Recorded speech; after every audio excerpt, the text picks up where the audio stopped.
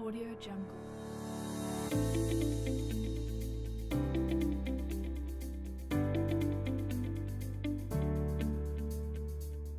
Audio Jungle. We are living at a time where innovation is a driving power in every industry.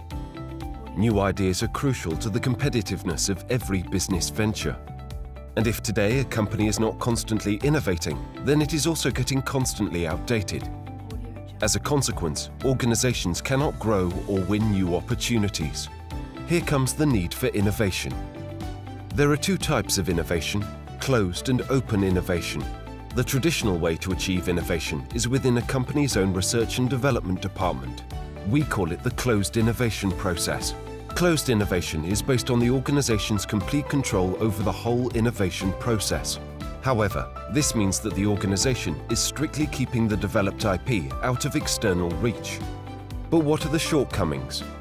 Large investments for supplying the internal research and development departments, high levels of patent costs, slow innovation process, ideas down the drain, limited market share, larger risk for companies during their innovation process due to long-term planning of resource allocation. The new concept that opposes closed innovation is open innovation. Open innovation is based on permitting the free flow of organizations' internal knowledge and benefiting from external innovative solutions.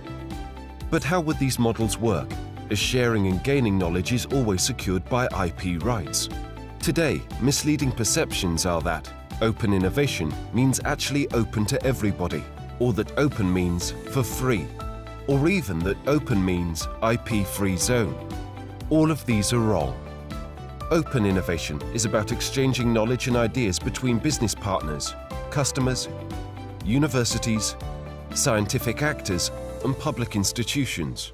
Legal instruments such as shared IP rights, allocation of rights through licensing agreements, or even joint ownership agreements are used. Licensing is an issue of strategic IPR management, which translates into trade of intellectual assets between different actors, patents, trademarks.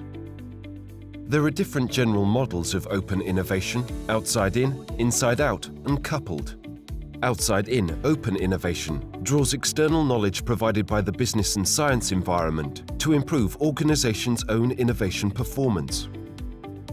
Inside-out open innovation looks for possibilities to share already available in-house knowledge with the external environment in a way which will add value to the organization. This includes not only out-licensing and transfers of rights, but also promoting spin-offs, turning to open source, etc. Coupled open innovation is a model that combines the first two.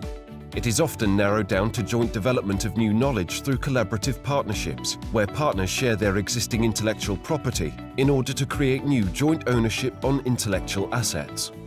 Coupled open innovation can take forms of joint research, consortiums, joint venture agreements, etc. These practices are part of what we call today the open innovation culture, which is also known as the cards on the table approach. In a more connected world, open innovation offers opportunities to reduce research costs, increase differentiation in the market, and create new revenue streams. It is the new way for achieving bigger and greater success for business, as well as social advancement. All these questions are focus of the mapping project. For more information, please visit the site below.